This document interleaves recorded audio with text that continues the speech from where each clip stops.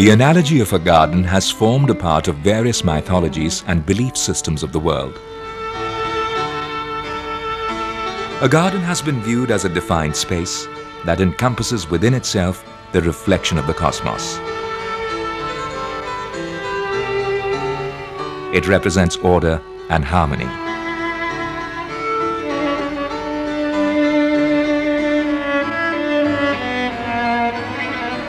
While the garden of the heart expresses who we are as an individual and who we may become. So, let us cultivate the garden of our heart, learning from this gardener's experience, for whom architecture is an expression of what we are within as an individual and as a society.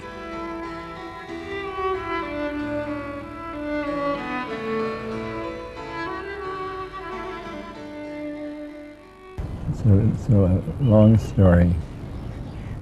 As you see, there are holes now in my memory.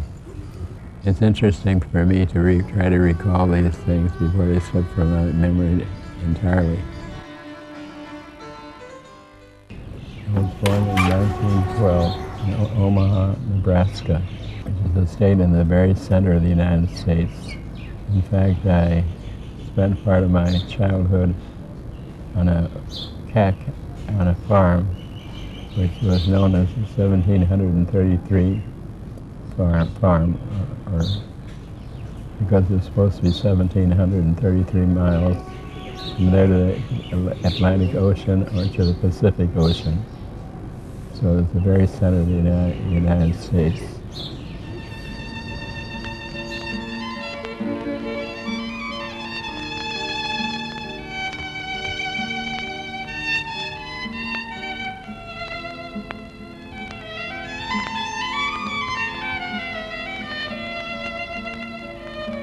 Jospeh Allen Stein started his education at the University of Illinois and later on went to Cranbrook Academy of Art.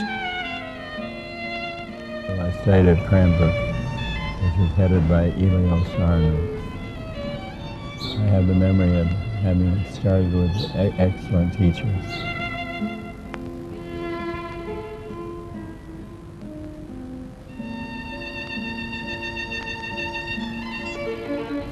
Carl Millis taught sculpture there at Cranbrook, and that was a very powerful influence on my understanding of design. Well, Frank Lloyd Wright and Louis Sullivan were already big names, but I'm partly a follower of Frank Lloyd Wright's work. Well, I respected his work very highly.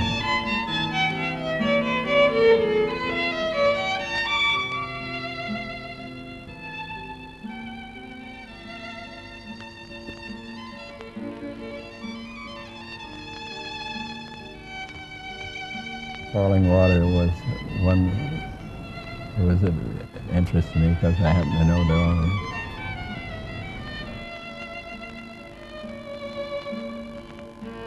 I was a junior draftsman at Neutron. He was a very intelligent man, which meant knowledge of history and of ecology.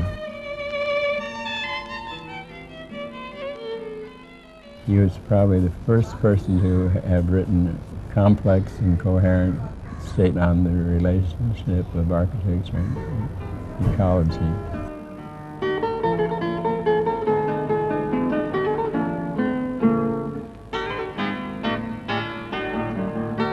While Frank Lloyd Wright inspired Stein to spell nature with a capital N, just the way one spells God with a capital G, Neutra introduced to him the unique ability to integrate machine construction with natural surroundings.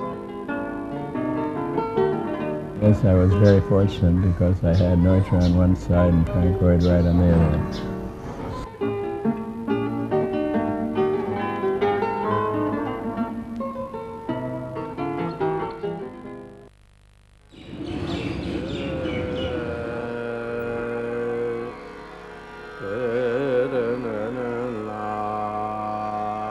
In 1952, Stein came to Calcutta as the head of the Department of Architecture at the Bengal Engineering College. An opportunity given to him by Vijay Lakshmi Pandit, who was representing India at the United Nations. And it was Neutra who had recommended his name. And Madam Pandit called me one day at my office and asked me if I would be interested in coming to India to teach.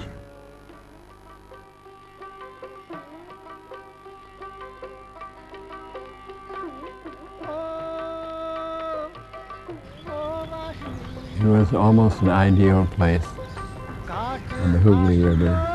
It had a beautiful campus immediately adjoining the famous Botanic Gardens. In those days, big logs used to come across the Bay of Bengal from Burma and be moved into a place by elephants. It was a very interesting environment.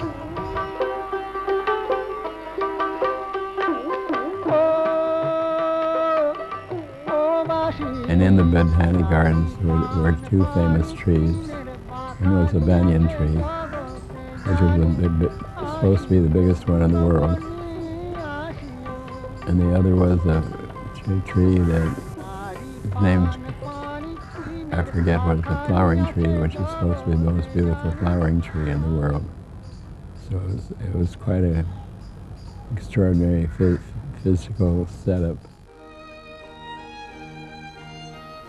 And the buildings had been designed by military engineers in the 19th century.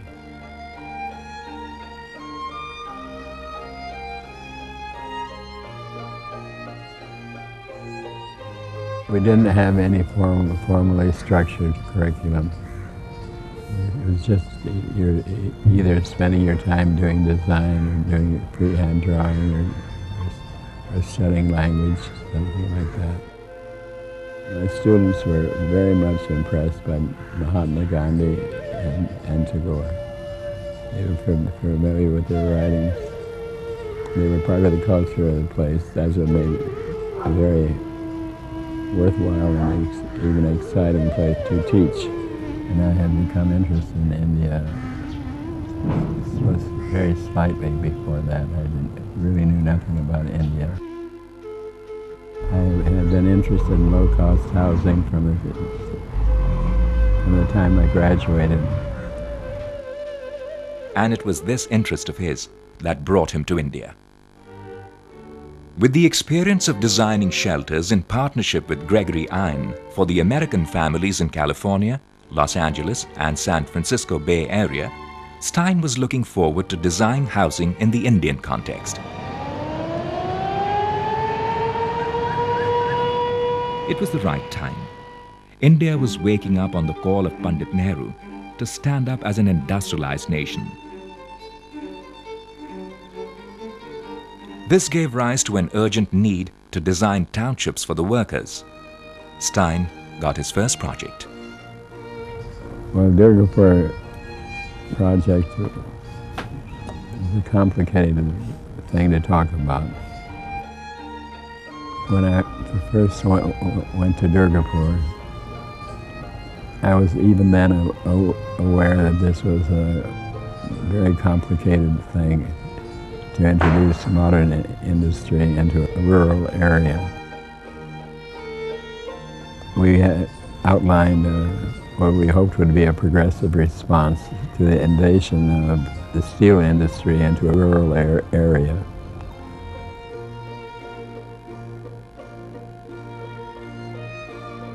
Well, it was fairly open planning, so it didn't have a site plan. You still would only have to cut a relatively small percentage of the trees to make a way for a road or a housing or office building, what it might be.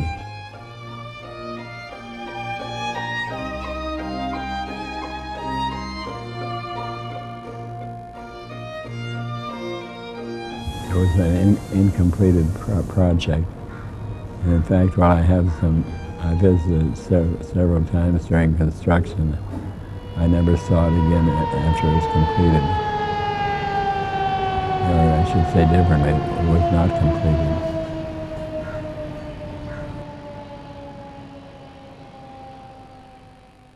From Bengal, Stein came to Delhi in 1955 and set up his office. Stein's approach through design has never been around the conquest of space, but around the development of the environmental and social relationship. Whether it was designed for an institution or for a factory, the approach remained the same.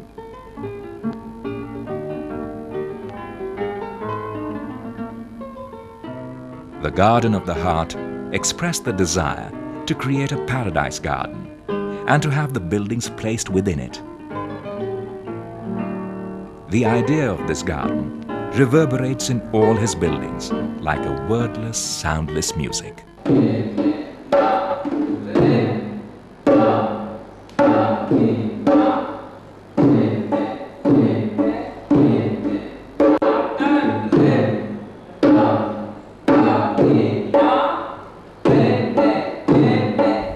A woman by the name of Sridharani, Sundari Sridharani, had been married to a well-known journalist who had died prematurely. And she was a dancer, professional dancer. And she had decided to found a art center, particularly around music and dance. This was after her husband's death, so she devoted herself full-time to the establishment of Triveni.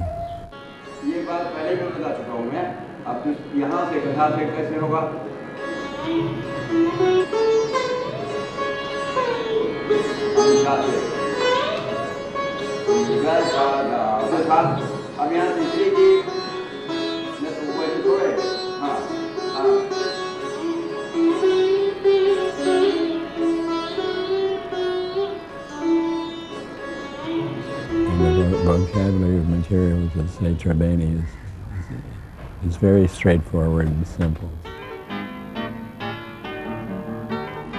Basically, the idea was beauty with simplicity.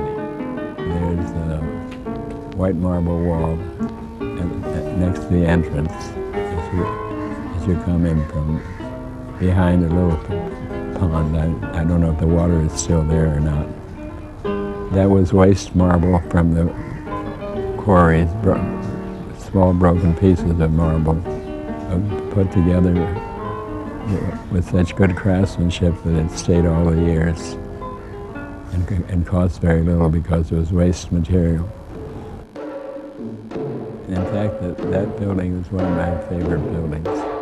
It was a lovely experience working on it.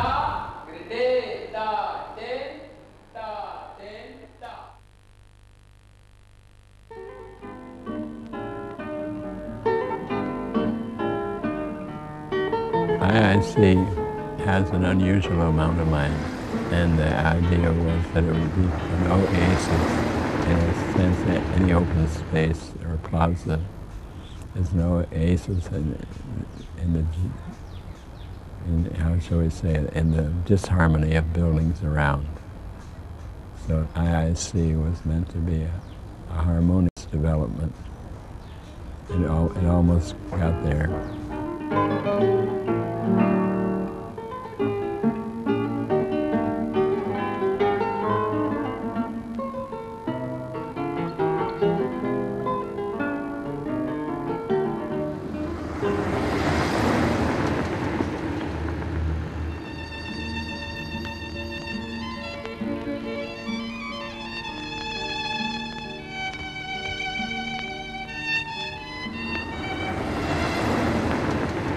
Well, Dr. Radhakrishnan was president of India at the time, and he was acquainted with John D. Rockefeller, owns the big part of the American oil industry, or his family did.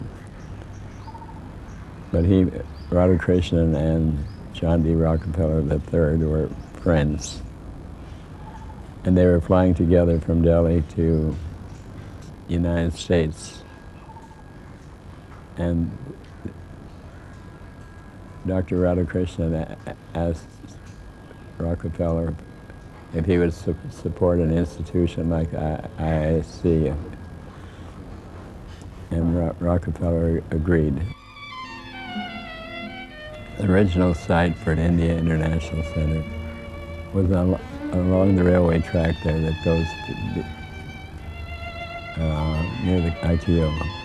I couldn't figure out how to design a building like India International Center successfully on that particular site. But to give you an idea how I was very fortunate.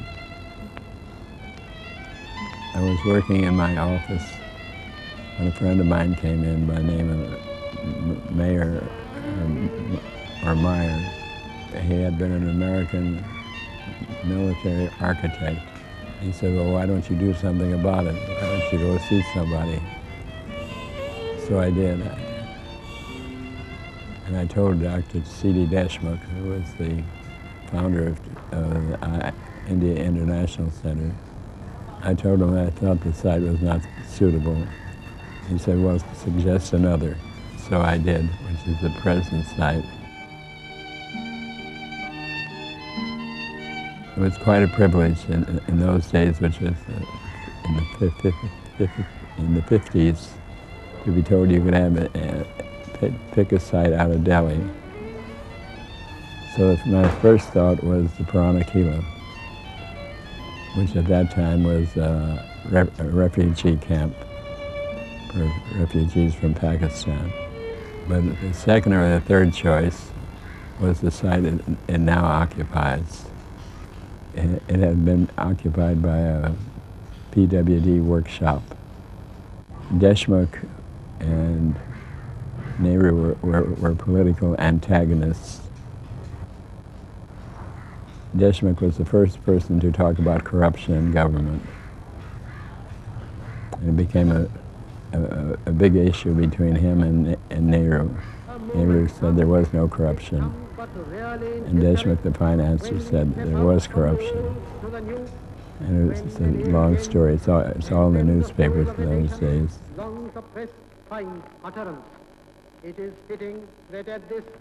So I tell this story because it has a kind of moral. It gives you the idea of the kind of people that these people were. I suggested this site to Deshmukh, and Nehru expressed interest in it and said he'd like to see the site before So when Nehru saw the site, which was about half the size of the present site, he said it's all right, but it's too small. And he gave us the site of two bungalows. They were going to be destroyed anyhow. And to me, this is a remarkable story that these two people were political enemies. Yet when it came to doing the right thing, it didn't make any difference. The model for the IISc were two previous international houses, one in Tokyo and one in New York. Not to replicate them, but to do something in a similar line from the social and intellectual point of view. So they had the same social and intellectual purposes.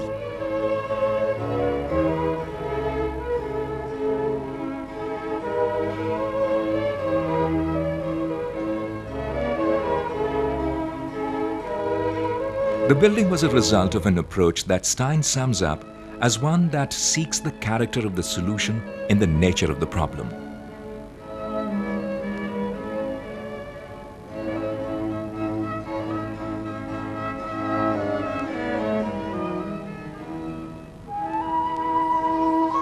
The form of the building was derived out of the social and the physical context.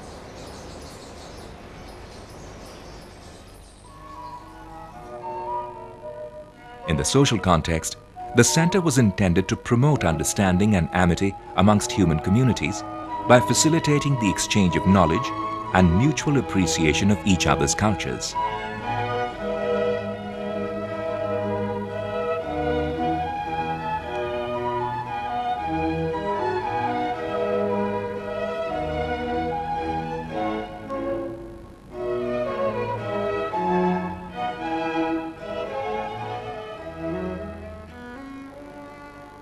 The physical context was that of historic Lodi Park, with tombs of several emperors of the Lodi dynasty who ruled during the 15th and the 16th century.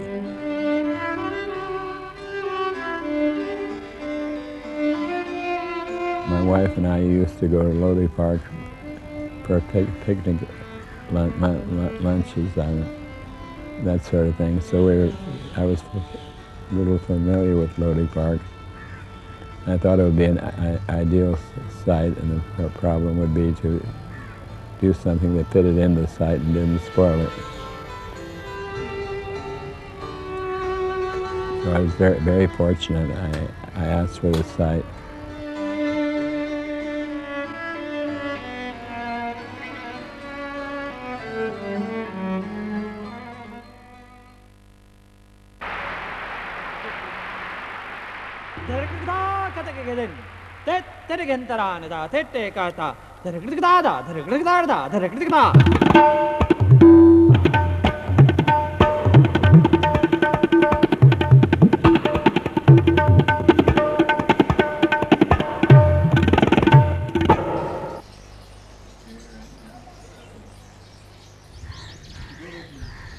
I've always been annoyed that after we finished the design and some years later, I see people painted the concrete white.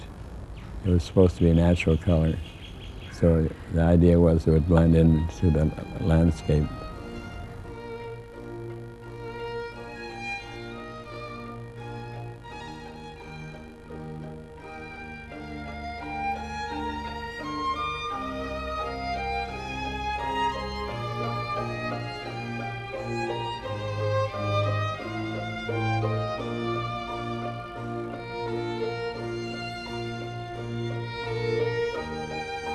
For Stein, architecture was never an industrial subject. It was basically where man comes into relationship with nature. He believed building is something that exists on the earth, and hence the root of architecture is to understand nature. At the escorts factories, the doors open to green spaces and the roofs let in ample amount of light and allow ventilation to have airy and hygienic factories in which human life is of more account than machinery and the making of extra profits.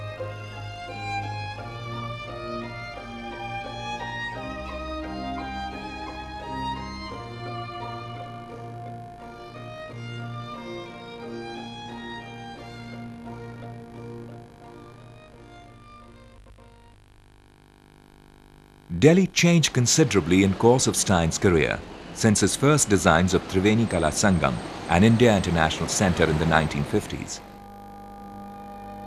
There is a very close relationship between nature and joy. A city could be a joyous place. If the city was to be a joyous place, according to Stein, one of the obvious ways to create the quality we refer to as joyous is by integration with nature. Well, what's happened in Delhi is very unfortunate. It's probably no worse than what's happened in Bangalore, say. These were garden cities once. And you find a little odd spot here and there, like this place where we're surrounded by green. But by and large, Delhi has been very poorly developed. Air pollution, water pollution, electricity inadequate. It's not really a happy city.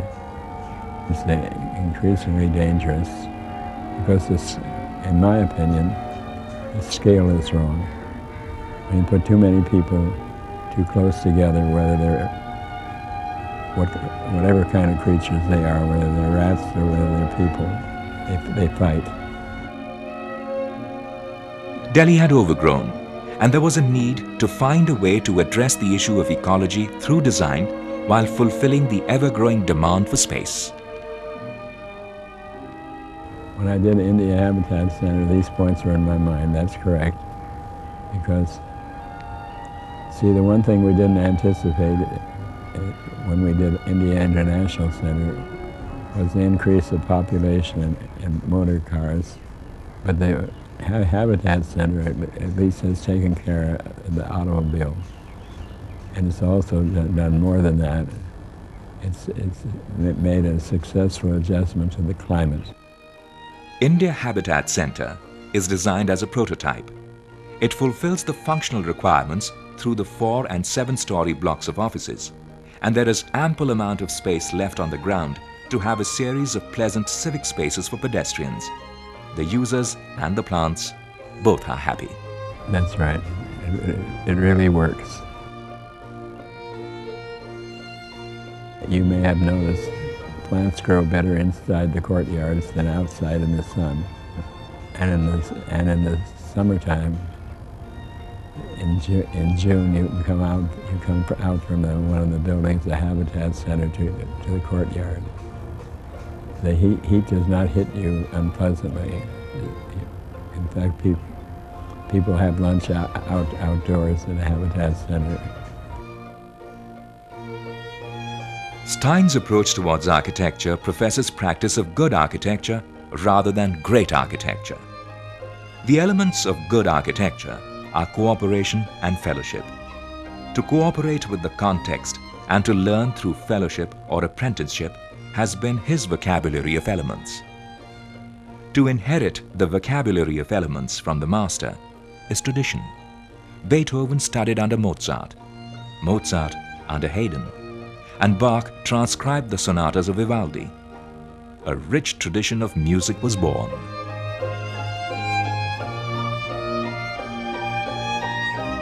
We all have the ability to change this world into a veritable garden of paradise, but only if we first cultivate the garden of our heart. So, let us cultivate the garden of our heart, learning from this gardener's experience, for whom architecture is an expression of what we are within as an individual and as a society.